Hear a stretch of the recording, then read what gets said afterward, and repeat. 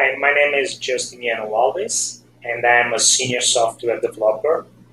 This is the last videos a part of the series how to generate glass mapper model with the TDS and using T4 template code generation. So in those videos that I did before, I show you how to create a TDS project and connect with your Sitecore instance and synchronize to get all those items into your TDS project. Also, I have another video where I show you how to create a glass mapper model project. In this one, basically, I'm going to show you how you can use a Team4 template to generate all the glass mapper models. So here you go. We have the entity class where all the class generates is going to be. And then you do DigitalKT, right-click up in the property, as you see here. You select the target project, and then a code generation, you put it the entity class that you just create. Base namespaces, DigitalKT models. And also make sure you check the enable code generation. So now we have to get all those T4 templates in order to generate the code. So to get those T4 template, we're going to go on the TDS repository in the sitecore.master and the code generate template. We're going to get the class V5 and the header and the V5 item and some other files that they need. Also, it's very important we download the file by click on the row, just because the way Visual Studio do end line is different than the Linux.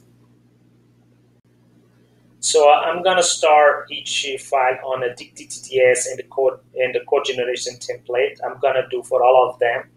Just keep in mind that a Visual Studio detect of the line that they are different from the standard CRLF, but only for code file. Since TTT does not behave as such, we might have some issue, but I have installed some code editor for the template that will help us.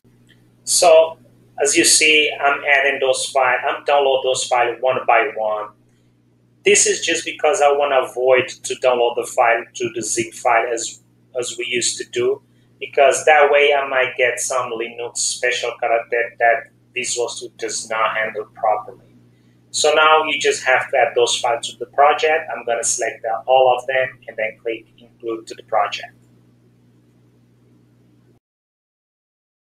So now, once I add all those TT files to the project, I'm going to select them here.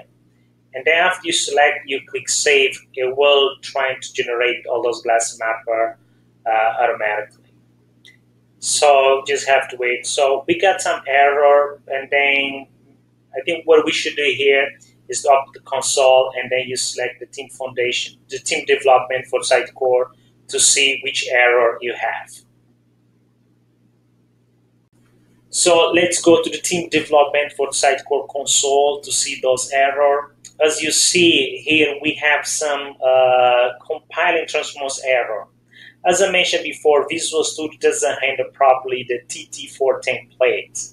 The end line has some special character, so we need to clean it up and save that properly. As you see, I have a nice editor that I installed for the TT4 template. It's helpful. So now we just have to right click and regenerate those glass mapper class. For this time, there's no error, but the entity is empty. So something is going on here. So I think what we have to do is right click on the TDS to ensure we have the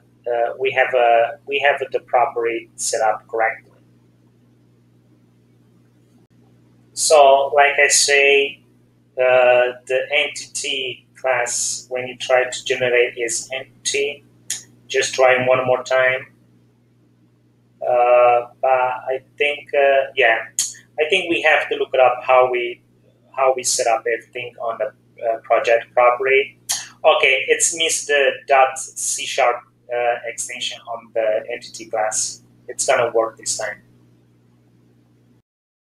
So, okay, let's regenerate again. So let's check. Okay, now this time it works. It creates all the glass mapper C# class. I mean, like this time we just have one, which is the site templates, but I can see the fields here, like the description, the logo. So you see the site class here, which represent the Sitecore template. Yeah, okay, it works. Yeah, so as you see, it works.